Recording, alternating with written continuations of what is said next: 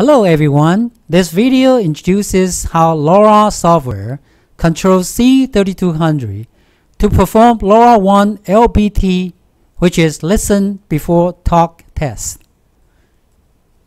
Execute LoRa software. If you have not completed the C3200 network connection and settings, please refer to the second video. Connect the C3200 with the PC. LBT, listen before talk, means that when the DUT sends data, it must first confirm which channels are idle and can be used. There are two functions of LBT. First, interference generator uses C3200 as an interference generator, and LBT RF out simultaneously generates multi-channel interference signals and provides them to the DUT, simulating the conditions in which these channels are already in use. Second, the channel interference test function is that C3200 generates multi-channel signals to simulate the actual application situation, and then it will confirm whether the DUT can distinguish the idle channel among them, and uses the channel to send signals back to C3200 for communications. First, let me introduce interference generator. It can generate up to 8 channels of LoRa, FSK, or continuous wave signals to simulate the conditions of channels in use. First, select the signal type and set the related parameters such as spreading factor, bandwidth of LoRa, or deviation and bit rate when selecting FSK. Then set the channel parameters, including frequency, stepped frequency, that is channel space, and output power. Then set the channels to output signals to on to simulate the conditions in which these channels are in use.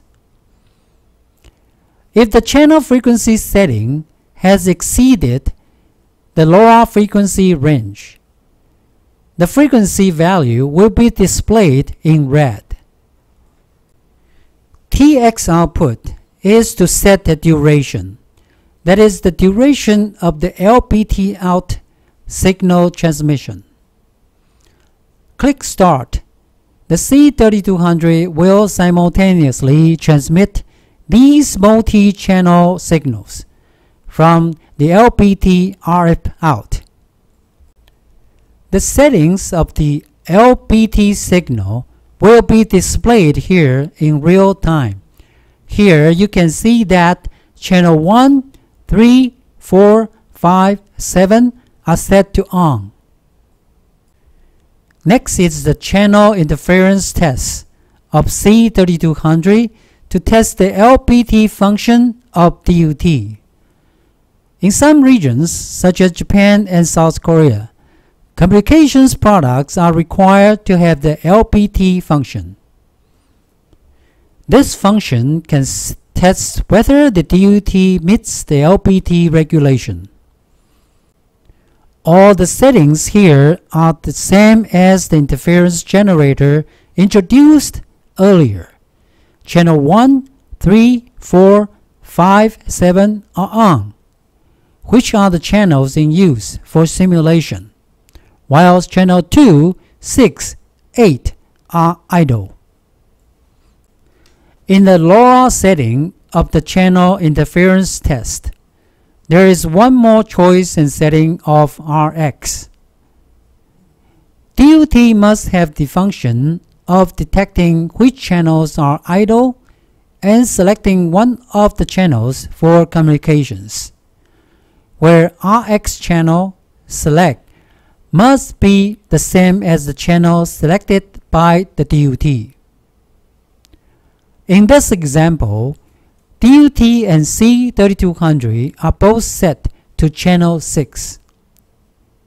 After selecting the channel, set the LoRa parameters. Trigger setting and symbol format setting can choose ASCII or hexadecimal. Trigger level is the level at which C3200 starts to capture DUT signal. Reference level is the measurement level setting of C3200. After setting, please note that relationship between DUT power, trigger level, reference level is trigger level less than DUT power, less than reference level. Click Trigger Start to start the test. The test result is displayed here. As previously set, channels 1, 3, 4, 5, and 7 are set to be in use, and the idle channels are 2, 6, and 8.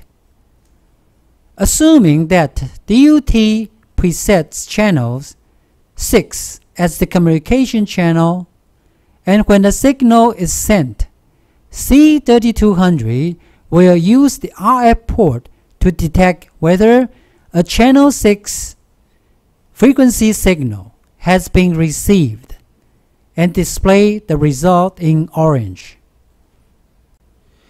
The parameter measurement results of the LoRa signal of channel 6 will be displayed here.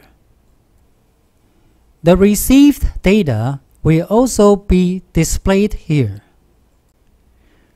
The video of DUT LBT test ends here. Please continue to watch other videos. Thank you.